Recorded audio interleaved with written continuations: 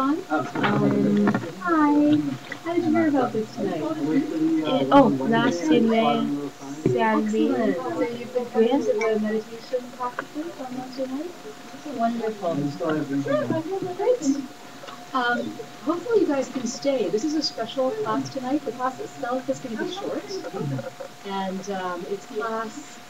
It's the second half of class 3. Okay, second half of class 3. First half of class 3 and class 2 last week.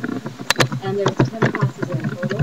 But we're going to quickly finish up class 3. And there's a really special event starting at 10 o'clock, which is the Moroka's 19th partner, John Buchanan. And the Morok is basically a graduation ceremony. Well, it's a test, a public test, and the ceremony commemorating completing all 18 ACI courses, which is really big deal. So, if you guys can stay, it'll be great. And there's going to be snacks and food, dancing, probably. We might have a dance break between the classes, which doesn't be fun. I loaded songs. Oh, good. I learned how to do this. Oh, wow. First time for everything. Oh, God. I feel like I haven't seen you in ages. It's Work. been ages. Work. It feels like it's been longer. Well, because I didn't come to last class, but I went to the one before. Before that, I didn't go to like 3 classes because I was with my mom. And then, yeah, so it's been a while. My mom's got her citizenship, so last week, well, she hasn't got it yet, but she got warned that December 4th it's coming, and she got, like, only notified a week ago. So she has to study in, like, 15 days and, like, memorize everything. She'll do it. Yeah. So exciting. Yeah. Yeah. Citizenship? Yeah. Yeah. Do we know who our Naga hunters? Yeah.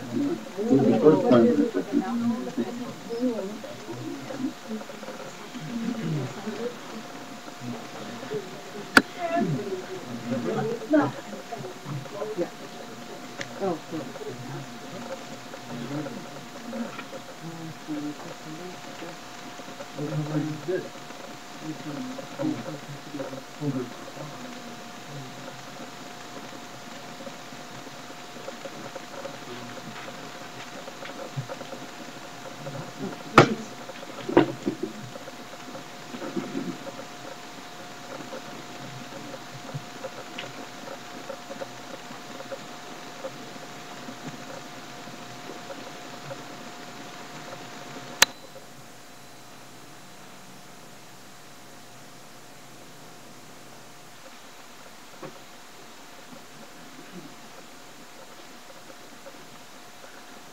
So if anyone wanted to donate towards John's Morok for his upcoming One Love retreat, there's a couple of envelopes up here, and thank you to everyone who already has contributed. These events are really monumental and expensive. So it's all really, really appreciated. Okay. Ron's assumed the position.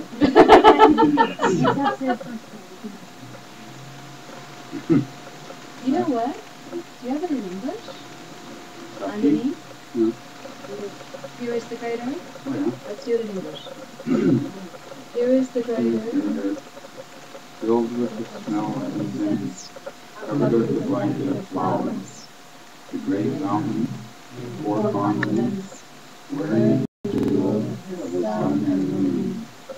My mind can make them the paradise of a Buddha, and offer it all to you.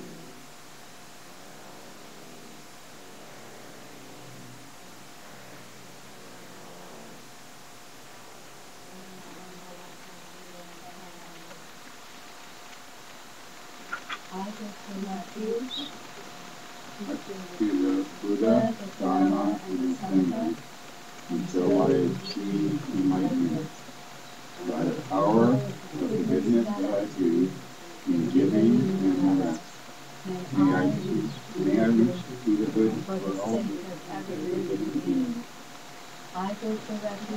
thanks to the Buddha, the Dharma, and the Sangha, until I achieve enlightenment. By the power of the goodness that I do, in giving and the rest, may I reach Buddha bliss for the sake of every living being. I go for refuge to the Buddha, the Dharma, and Sangha, Until I achieve enlightenment. By the power of the goodness that I do, in giving and the rest, may I reach Buddhahood for the sake of every living being. It's good to know what you're saying. So it's good to do it in English every once in a while. I know everyone is so beautiful and beautifully able to do that in Tibetan, and it kind of just rolls off your tongue by rote after a while, but it's good to read the English and know what it is that you're saying. Because I can't teach until we do this, right? Because you have to ask for the teachings. Okay, so this is the second half of class 3, even though this is week 3 of the 10 weeks of the Bodhisattva Vow course, okay? So, for those of you who were here for the last course, the last 2 classes, or the last class, tell me, what were the 2 forms of asking for the vows? What were the 2 forms the vows could take? You ask for in the form of a wish and action. So when you, and remember back in Arya Nagarjuna's days, Arya Nagarjuna, sometimes called the second Buddha, sometimes called the master of emptiness. He was a very amazing scholar in our lineage who really, really, really dissected this concept of emptiness, this concept of how the world really works, because without this understanding that the world comes from you and not at you, the actual workings of karma would make no sense either, cause and effect, right? So you have to understand emptiness, which is pure potential of everything, which is the fact that the world comes from you and not at you, to understand how truly cause and effect can happen. So Arya Nagarjuna is famous for really baking our brains with the concept of emptiness, and he said that it's really important to have this wish, like to take it in the form of a wish. So I was suggesting last week that between now and whenever we do give vows in the new year, and remember, just because you take this course does not mean you have to take vows. It doesn't mean that you have them once you finish the course.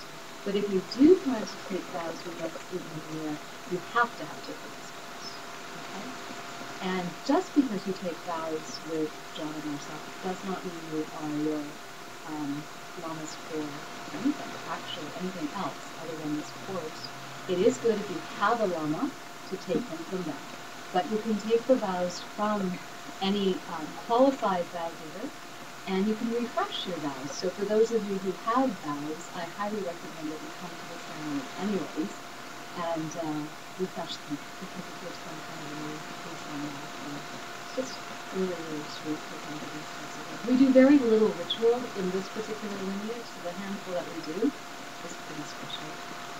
So there was the wish in the form of the vows in the form of the wish, and then in the form of action, which is actually taking the vows, right? And remember last week we talked about the qualities of the person taking the vows. Who can refresh my memory on the main qualities? Can you remember? Remember, they have to be human, right? Remembering is not my fault. It's okay. You can check your notes. I didn't take it. If I'm taking notes, I don't listen. So Right. I'm just trying to. Sorry. That's okay. What's your best guess of the qualifications of the person taking the vows? And everybody else can help him too, who was here last week. Yeah, They should be following the vows. Or they should be keeping their morality. they should be keeping their morality. Yeah, I mean it's important that they understand what the vows are, which is why we have this course. But they might not necessarily be keeping the Bodhisattva vows, but they definitely should have a solid grounding in the 10 non-virtues, right? Just the basic do no harm type of morality. Yeah. They should also, what else should they also have? Yeah, like why take them if you're not going to keep them, right? And there was something about motivation too, isn't there? Motivation, helping. This is the person taking the vows, not giving the vows. Yeah. Although, next, person giving the vows. Really, really important. They also must be human. Must be keeping their vows. Remember, in both cases, they can be ordained or they don't have to be, right? But they should have the vows and they should definitely be keeping them. They should know their stuff. And it's also really, really good if they could also give you higher vows. Not that, as I said, just because you take Bodhisattva vows from me does not mean I'm your Kajiwara, okay? But it's good if the vow giver can give the higher vows. And did I miss anything? What else about the vow giver? He must not have generated the 6 perfections for both in vows. Yeah, they gotta be keeping it, and it's he or she should be really keeping their vows. Yeah. No, that's okay. And remember, ingrained in all of that was the 6 perfections, right? The 6 modes of activity that a bodhisattva, a spiritual warrior, aspires to, and also, as we perfect each of these 6, they will ultimately get you to enlightenment, right? So we're really cultivating bodhicitta, this altruistic wish to help all living beings. Well, actually, and how are you going to do that? You've got to get enlightened, right? So you've got to get there first so that you can help everybody else. So you're really, the vows are a vehicle through which you can amass the good causes that are needed to reach that goal. And it takes really, really, really good karma, a lot of it. And we don't know how deep our pockets of bad karma are. So, even if you don't have a firm belief in past or future lives, you have to kind of suspend your disbelief. And Buddhism will say we've been here since the beginning of time. And we're only now realizing what the good karma is, like what we should be doing. So who knows how much we've messed up in the past, or how much good we've done without being aware of it, right? Which good karma done without wisdom is dirty good karma, and both effects are not lasting, right?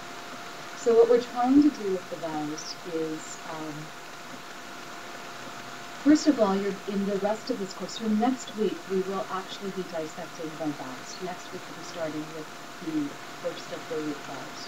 I don't know how many we're going to cover, but we're going to cover a few of the root vows. There's 18 root vows in total, right? So we'll be dissecting them one by one for next week. It's really great because the Bodhisattva vows are one of the few vows that you really can learn ahead of time what they are before you agree to live by them. But just like anything else, once you do take the vows and make a formal commitment, it actually maximizes the virtue that comes to you. And most of the stuff you're going to realize you're doing anyways. You're doing it anyways, but right now it's dirty good karma because you're not doing it with any sort of conviction or motivation or wisdom. And once you know what it is that you're doing, then the thing that you're doing anyways is just going to magnify in the amount of virtue, in the amount of good that it will bring to you. And what was the definition of good karma? For you, right? That which brings that thing that you think, say, or do, that results in a pleasant result later on for you. Problem with karma is that there's no guarantee of the time gap, and that's where most of us get discouraged or lose our motivation to keep our belief, our worldview in cause and effect. It's tricky. But anyways, we'll get more into that. So today's class, which I'm going to give you in 45 minutes, is about the actual vow ceremony. Okay? So remember there were 3 parts. There was the preliminaries, the main event, and the conclusion. right? But we are the list lineage, so there's going to be this. There's going to be different parts to everything. All of that preamble, the stuff we covered last week in the first half of class 3, was actually talking about the beginning of the first step, which is the preliminaries. Like, you have to be prepared in your heart, right, to come and do this thing. And you have to have taken this course, you have to have done all of that. So that's part of the preliminaries. But the actual day of the vow ceremonies, one of the main preliminaries is you prepare the space. Just like, some of the helpmates today have started to prepare the space already for the meal that's going to come after today's class, right? So you come in, you help clean up the space, set it up nicely, and that's kind of step one of the first major step of the 3 steps, which is the preliminaries. Okay? I know it's a little confusing. Then now the next little bunch is actually scripted into the ceremony, so don't worry about knowing right now when you do the next few things I'm going to tell you. Basically, if the space is set up, you should have showered and had some nice ceremonial clothes to wear, and come prepared with your offerings, which we'll explain, and you just show up. And then once you come in, it's just like the start of class, like you'll prostrate, sit down. And then everything else will be prompted. So there is the prostrations, 3 prostrations, and an offering of a mandala, a plate of rose petals. And then there is the asking of the vows. These are all parts of the first part, which is the preliminary, okay? And again, the asking for the vows 3 times is prompted. It's actually scripted, okay? In the preliminaries, in the asking of the vows, you actually assume a certain asana, a certain position. And the vow-taking ceremony is very much, I don't know how far back this goes, but here I'll show you. So you can all do it. Well, they also say you should put something under your knee, but you get down on your right knee, and you're just, what would this be?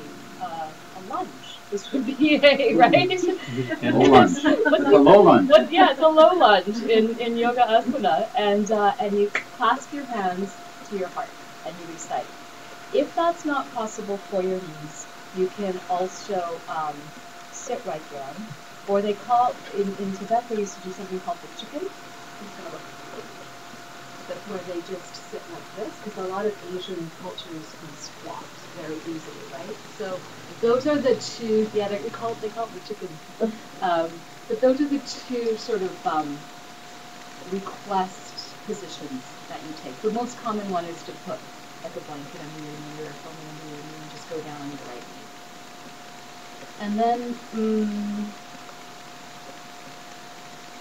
oh yeah, and that's the mudra with the hands. And then hold them to the heart. Okay?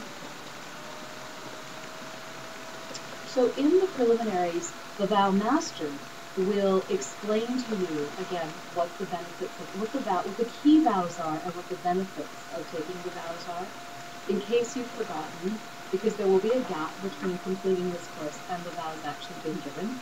We will remind you why it's a good thing to take the vows. And you'll be given an explanation of which are the more serious and which are the most important to keep. Lord Buddha is famous for having said that someone who, those of you who were in the Diamond Cutter course last term, ACI VI, remember we covered the Buddha's description of the infinite number of planets, like this, right? And how you could cover them all with precious jewels and all of that, and how it wouldn't be, someone actually saying he was more precious than all of that. Well, he says also that someone who has taken Bodhisattva vows and just, like, doesn't keep them very well, but tries to, is offering much, much more to the universe than someone who covers all of those planets with jewels. So covering all of the billions of planets with jewels, precious jewels, pales in comparison to someone who's taken their vows for the full understanding, even if they're keeping it in a crappy way. As long as they're doing the best. Exactly. Yeah, that's the power of the vows. So, okay, we're still in the preliminaries. So that whole section that I just gave you is like the first part of the preliminaries, which is the first part of the 3 parts of the ceremony. Okay? Here's the second part. The second part of the first part is called, so we're still in the preliminaries, but the second part of that is called collecting a collection, which means that you're going to invoke all of the Buddhas and Bodhisattvas in all the directions to come and bless your vows with you. And, you're inviting everybody who's in the room as well as the beings that we can't see. Because if any of you took the class that talked about the different realms, the only beings we can see are human and animal, but there's a whole bunch of other realms, right? So you invite them all to come. And that's the second part of the preliminaries. You invoke them. The third part of the preliminaries is that you ask the vow giver, the Lama, to give you the vows quickly. You have this really heartfelt, because it's built up to such a point by having taken the vow course, having understood it, having prepared for the ritual, and coming to this point that you ask for it quickly. And that's also in the script, that there's a place where there's a specific line that you need to say that. So don't worry about having to come up with a speech or anything, okay? And then the third thing, so this is the third part of the first part, which is the preliminaries, is that you have to feel great joy that you're doing this. That it's a big deal. So those are the 3 things that you want in the preliminaries. Then the Lama is going to ask you 2 questions. And basically what it boils down to is they're going to ask you what your motivation is and what your intention is. So they will ask you, are you going to do this to help all living beings? And do you really want these vows? It's a ritual. It may seem a little redundant by this point, but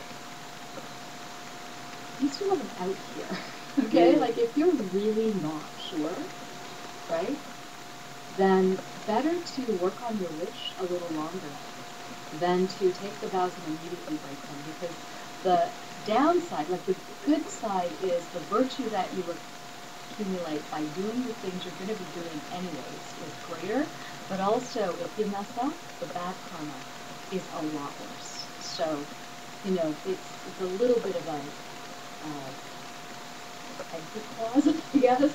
A little, or just another check-in. So you really do want to make sure that your motivation is pure and strong by this point.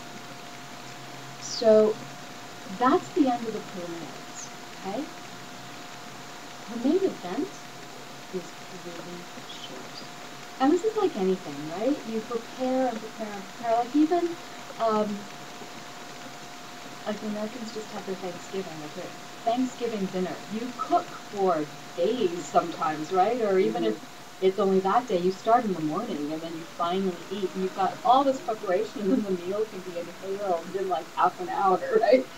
Hopefully longer. But, it's kind of like that, where you have all this preparation and then the actual event goes like this. So the Lama says 3 times, will you take the Bodhisattva vows from me? And the vow taker says, yes. And it's repeated 3 times. And the person basically said, I accept these vows. And that's it. That's the main event. And then there is the third part, which is the conclusion. So the conclusion has 4 parts. Okay? So the first part of the conclusion is that you basically, in front of the Buddha statues and in front of your lamas, you say that you say that you understand that you're swearing to keep these vows. And the second thing you do, okay, this is the first of 4 parts, and this is actually several parts of the first part. So this is part 4.1a. Okay, 4.1a is that you swear that you're going to keep these vows. 4.1b is that you prostrate in the 10 directions, and the Lama will prompt you how to do that.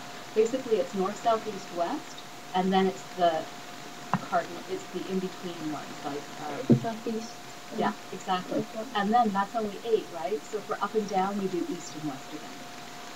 Because the 10 directions are the ordinal and the cardinal and up and down, and that's what makes 10 directions. But it's really hard to prostrate up and down unless you've got your yogic cities in full bloom. So we say prostrate in the 8 directions, and then the first 2 ordinal ones again, and that covers the 10. Okay? And then the second of the 4 parts of the conclusion is that you will really be, it's almost like the cheering squad comes out for you at this point. They say that the Buddhas and Bodhisattvas, all those holy beings that you invited, now that you've taken your vows, they all are just so excited, and they're whooping it up for you. They say that the Buddha thrones shake, and sometimes there is an actual, there is an actual shift in the energy that could happen under whatever. Like sometimes there's an actual physical manifestation, but don't worry if there isn't, and don't worry if there is, right? But they do say that in the realm of the Buddhas and Bodhisattvas, they all start just flopping up and down and shaking, and they're very, very, very excited that you're taking vows. The Buddhas are rejoicing. That's the second part. Like you are being pumped up, but they're all excited. The second part of the 4th part is that they're all excited, okay? And the third part is that you have entered into a relationship directly with all of the Buddhas and Bodhisattvas. You have become family to them. Okay?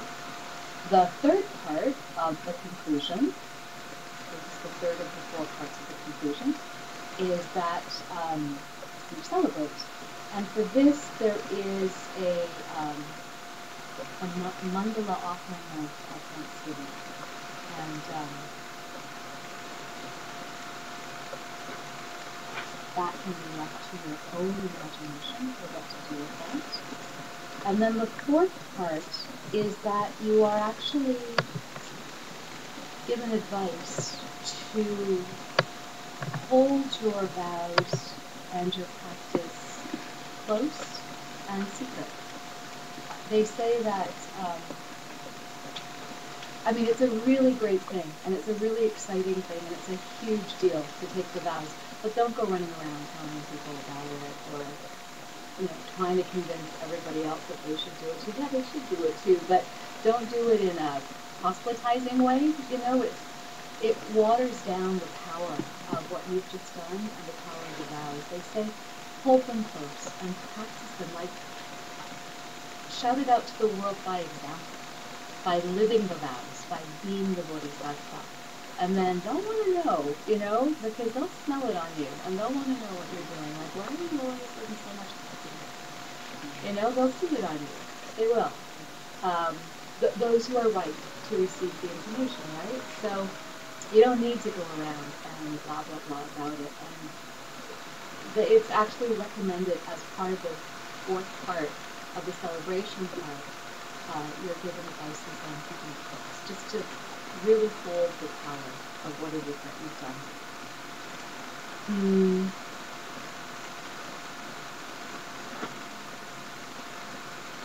And then usually with the actual ceremony that we have here, we do have a big party after that because it's just really a celebration. So, food and drink and music and stuff like that.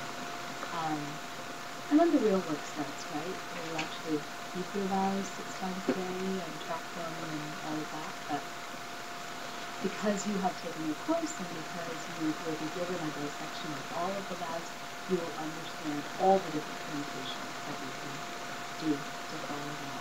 And if anyone doesn't know what I'm talking about when I say keep your book, there is a beautiful example in the back retail section in the shelves, a little paperback pink folder called The Book, and it explains the whole process. And in the back of that are the, Christine's holding it up at the back of the window. And in the back are listed all of the 10 non-virtues, the Kajiwara vows, and the Bodhisattva vows. They're all listed in the back. So you guys will have to get yourself to those. You can also download it for free online. And it's a good Christmas present. So that's actually it for the ceremony. Does anybody have any questions? I know I sped through that. Of the third part or the third? Third part. The conclusion. Third part of the conclusion. Yeah. I didn't even get what the second part was, okay. Actually. Yeah. So in the conclusion, right, the first part was the swearing to keep the vows, prostrating in the 10 directions, pumping yourself up. The Buddhas and Bodhisattvas are all whipping it up, and everybody's just rejoicing because you have entered into this relationship, right, with the holy beings. The third part is celebrating by offering a mandala of thanksgiving. So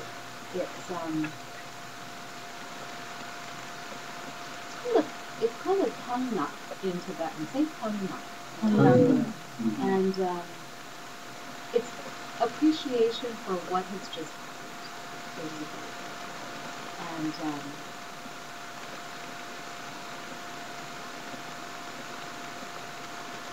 that's the second step of the celebration. Sorry, no, that's the third step of the celebration. The second one was you're being pumped up, the Buddhas and Bodhisattvas are all excited, they're, the earth creatures, yeah. That's the second part. And the third part is the offering of Thanksgiving mandala, and the fourth part is to not advertise your vows, publicly. The real reason is not because it is some big, dark, deep secret. It's not. It's just that a lot of times when we start our own path and we see the results, it's really exciting, right? You kind of want to write out and tell everybody you know about it. But it's really hard to relay that same enthusiasm. It can be misunderstood. And if they diss the vows or diss your practice just because they're not actually listening to what you're saying, but they're just kind of like thinking you're a little weird for being so excited about something they don't understand, it will be more harmful to their master. So that's another reason for not advertising this stuff too openly or blatantly. It's not that it's a deep dark secret, it's free online, everybody can access the information. But without a proper explanation, the way you guys are walking through this without the commentaries, it can be very easy to misunderstand or to form a judgment that could be more harmful to them than not. So that's the real reason.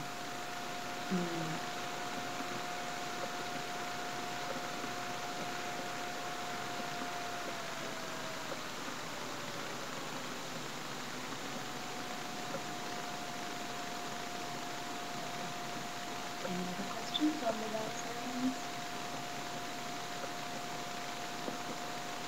Ken, did that explain enough for you? I know that you were. I was thinking this class is actually for you. No. I did want to know more. Yeah, I did want to know what took place, and it's good. Thank you very much. Yeah. And again, I'm not giving you the script right now. It's pretty simple. It's not anything you have to study for. It's not anything that there's no surprises in it. Like everything that will happen is just what I've described here.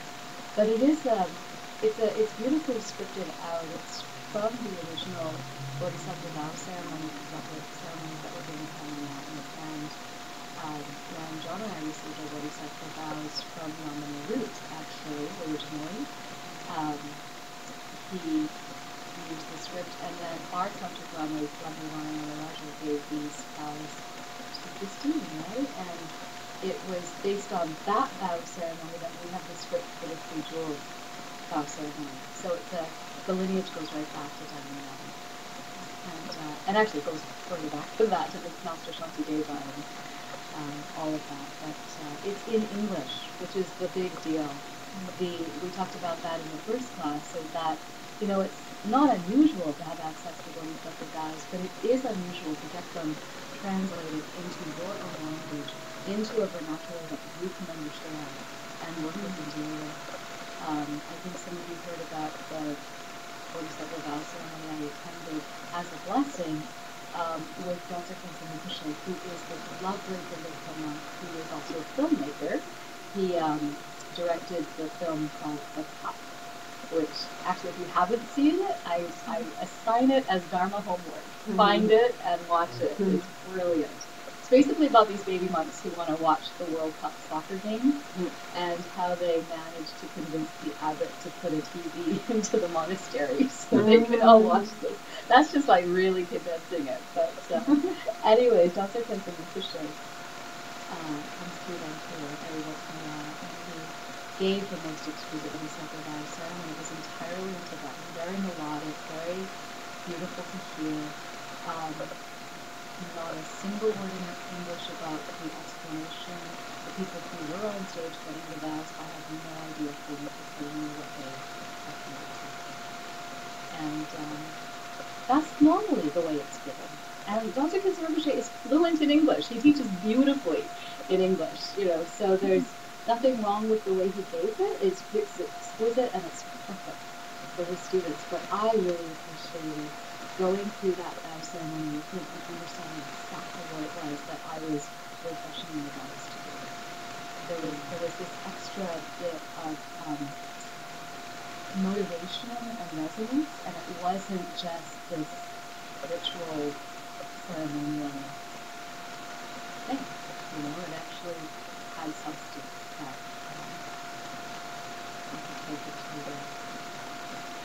So that's the main part. That actually is class 3, but what I want to do is do a review of the 6 perfections, because this is a really, really crucial part of, remember how we ran through not the 6 perfections, the 10 non-virtues.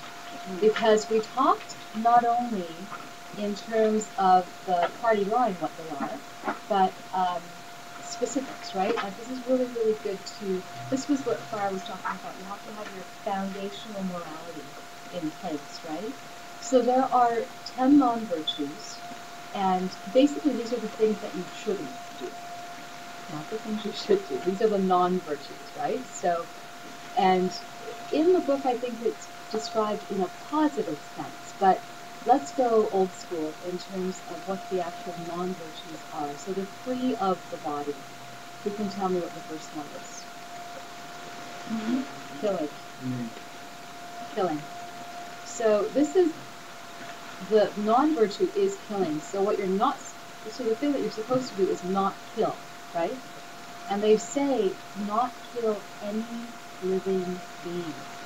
So not just human, any living being. Does that include plants? You know, actually, they don't say that plants have a mind. So it's a sentient thing. Yeah, but you know, you can actually beg to differ. That's a good one to take to the debate field, because a Buddha can manifest in any form that's needed. So who's to say they don't manifest as a plant? Exactly. Or, you know, that gives you shade or smells beautiful or whatever, right? So saying that no killing, right? Suppose you eat meat and somebody else does the killing and that's Roll. We'll get to that when we talk about the vows. There's a famous Lama. I don't know if you guys know. If you don't, please look him up. Lamas of the Rinpoche is famous for having given like a 3-hour rebuttal to someone who said, Rinpoche, why do you eat meat? Like, you're a monk. You're supposed to do no harm. How could you eat meat? And he proceeded not to defend the fact that he ate meat, but a 3-hour diatribe on how many sentient beings are killed to bring you one bowl of rice.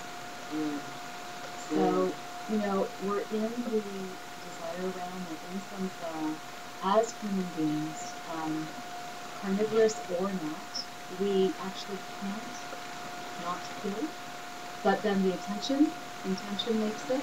And also, to consume the flesh of a cow that can feed 200 people or 100 people as opposed to eating one fish that can only feed you is considered a lesser, do you know what I mean? Or, and I was thinking, because I was at a restaurant, like a Japanese restaurant, and when you get fish eggs? There's a lot of those little eggs on those, right? I was thinking, the converse could be true, it's just... Anyways, you can drive yourself crazy with this kind of stuff, but suffice it to say, there is some karma associated with it, but it's mitigated by your intention and motivation, and also what you're doing as an antidote. Well, because it's like a cow alive, it's a female cow, then you can milk it, and you can use butter, Yeah, there's all sorts of things, but it's not about rationalizing it out. Is it killing? Yes. Is the karma of killing a bad thing? Yes. Does it have a negative result? Yes. But some of the results are that you will have illness, you'll be subject to dangerous situations yourself, you'll be, all of that, yes, but you can also mitigate all of that by protecting life as much as possible, by looking out for the welfare of beings and other beings, and by doing this, upholding this non-virtue, wherever possible, don't kill. And this actually refers to pests as well as pets, and that's a tough one. That's a really tough one, especially if termites are destroying your house, for example, or, right, yeah, bed bugs, cockroaches, exactly, but they are sentient beings, so it gets really, really tricky.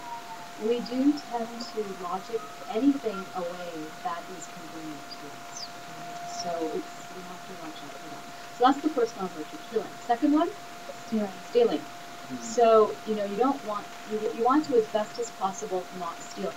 Because the karmic consequence of stealing is that you will have scarcity in your life. If you are broke, if you don't ever have enough to make ends meet, or as soon as you get something, it's gone, that's the result of having stolen in the past. So that's why these things are considered negative. Not because in and of itself it's a bad thing, but because it brings a bad result to you. So they say stealing anything of value. And the Tibetans actually gave it a quantifiable number, which in 1995 was worth 9 cents. So, I mean, you can take that for whatever you want. But basically, the bottom line of that is whatever is not given freely to you. And it's not even just money, it's resources. It's, I actually saw an ad, a hydro ad about waste, where people are pulling papers out of a dispensary and, using stupid amounts of foil to wrap something and leaving the lights on in every single room. It's like that, you need to be more mindful of all this types of things. Third non-virtue. Sexual misconduct. So don't do that. And the biggest one is adultery. Don't sleep with anyone who's married, or in a committed where they're mutually committed. And it's interesting. Like I said before, our minds can explain away, logic away anything we want. So you've got to be really careful in those ones. Anyways, this concentric circles of this is that you try to protect others' relationships as much as possible. You don't do anything to split people up. You don't say anything to one partner that you would not say if their partner was there right with them. That's always the test. Okay, so those are the 3 of body. And then there are 4 of speech. And I get the order of this mixed up, but you can tell me. Lying.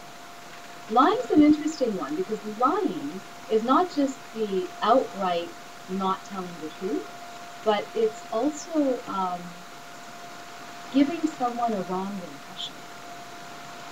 Is also lying. Sorry? It can be. If you're giving a false impression, even if the words you are saying are true, but the impression that's left is something other than what you intended, that's a form of lying. Another form of speech. Or divisive talk. Divisive talk, splitting people up. So, again, it could be something said in the sweetest of tones, but if what ends up happening is 2 people are further apart from each other as the result of your words, that's divisive talk. 3rd one? Harsh or harsh speech. Both. So, harsh speech, critical speech, is it's interesting, you know. One of the karmic results of that is that you are always surrounded by arguments or people like just really offensive sounds, and it also after the next one, useless or idle speech, which is like gossip or speaking for the sake of speaking, saying you're going to do something and having no intention of doing it. It's the famous let's meet for lunch, and you have no intention of meeting for lunch, right? But you say it just to be polite, or it's a cultural nicety. That's not speaking the word. It's a form of lying, actually, but it's called idle speech. And interestingly enough, all of these downfalls of speech are the cause of depression. And apparently in North America, we have the highest rate of people on antidepressants. So it would be really good if everybody could keep these non-virtues, you know, and don't do them because it would go far to alleviate the depression problem in our country. Okay, and then there's 3 of the mind. Like being unhappy when people get something they want, or being happy when people get something they don't want, and wrong worldview. Exactly. So it's coveting when you want something, ill will when you wish they didn't have it, and wrong view is the worst, right? Wrong view is actually one of the root downfalls of the Bodhisattva, where you absolutely don't believe in enlightenment. You absolutely think that things are fixed out there, just the way they appear, and you don't believe that enlightenment is possible at all. Case closed. But the worst one is not understanding or not entertaining the possibility that the world is coming from you and not at you. Because, man, it sure feels and looks like it's coming at you. But,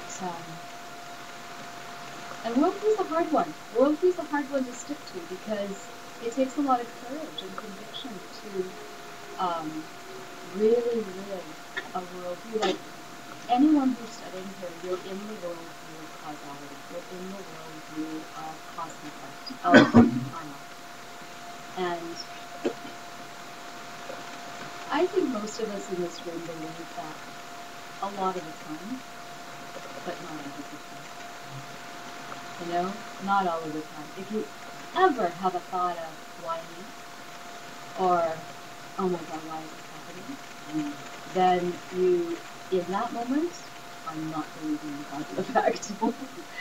And I don't know about you, but I get those thoughts a lot. So I have a little work to do on my worldview. But it's really good to know what the worldview should be so that we can work to try and uphold it as much as possible. Okay?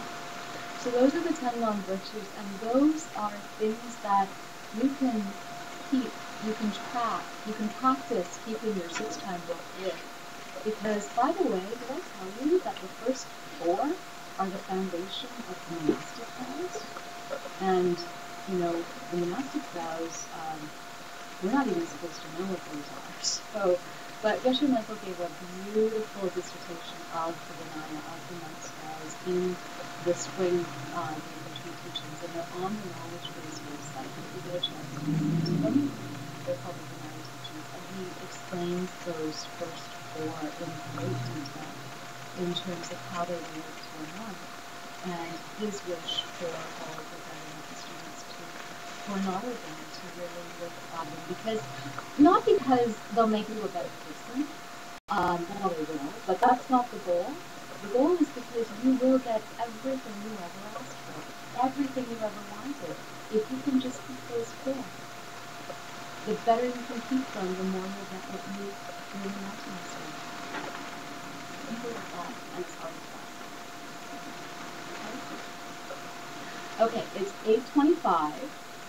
I'm going to ignore the dance tunes. We're going to have a dance break, and then we're going to get the room ready for John's Marok. So let's close the class. We'll dedicate everything up. Next week, class 4 will launch into the actual group vows. So, John, do you have the... Yep. Let's do this in English again. Okay. So we'll start with the Here's the Great Earth, and then we'll finish with the dedication.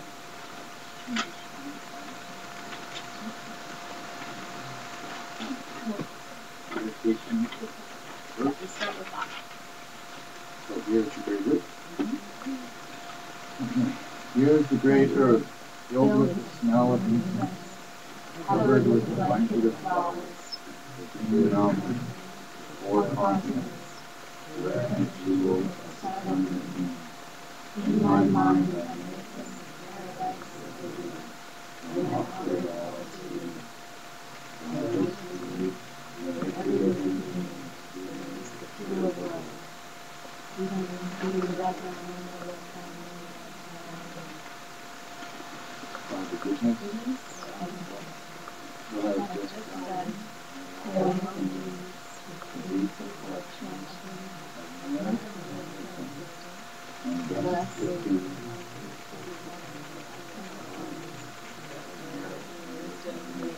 Let's say that again.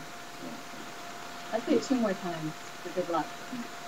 By the goodness of what I just said, may all beings complete the collection of merit and wisdom, thus gain and achieve ultimate glory, with merit and wisdom made.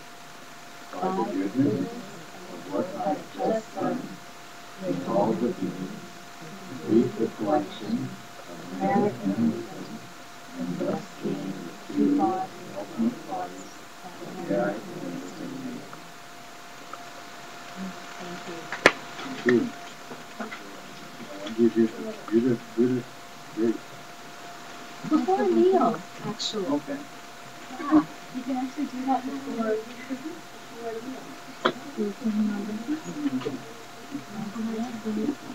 I don't know all of them. I'm going to do that.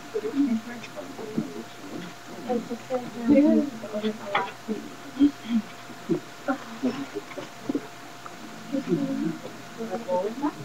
Oh, yeah.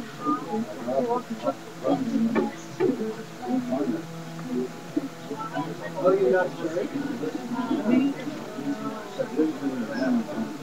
Oh, I just, you know what? What's the burn? No.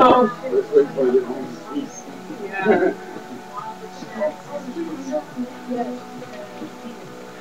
Oh, so fun. Just something that I'm not down. Oh, so close. Just something that I'm not down.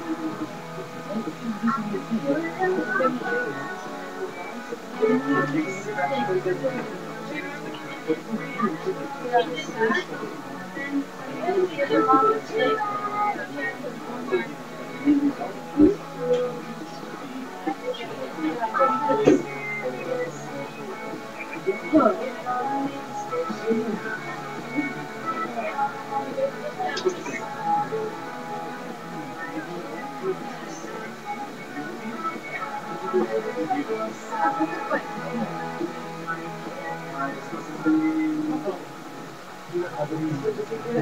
saw Sherri's email. You get with it today? You get lots of replies.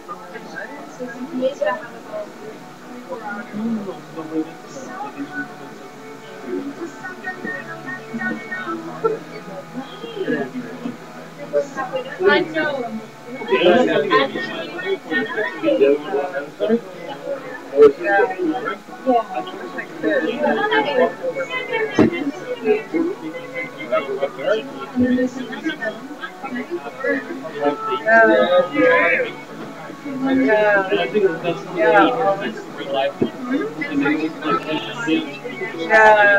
Are you going away?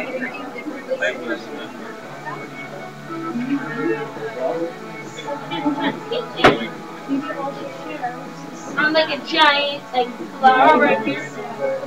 And then, what chair? chair.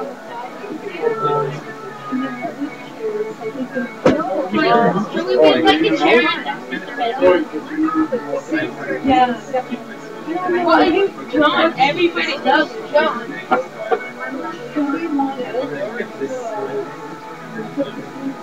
What, are we going around outside?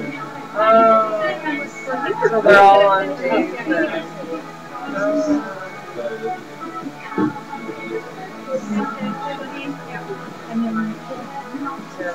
How is that? Yeah, I think that's for the... Yeah, well, that's the stuff. Pull the stuff here, we'll put that back. Pulling it over? And Sherri can't. You don't want to have her turn her head. Oh, it's still going? Oh, okay. Poor Anna, she's got on the chairs, right? Okay, I'll just stop recording.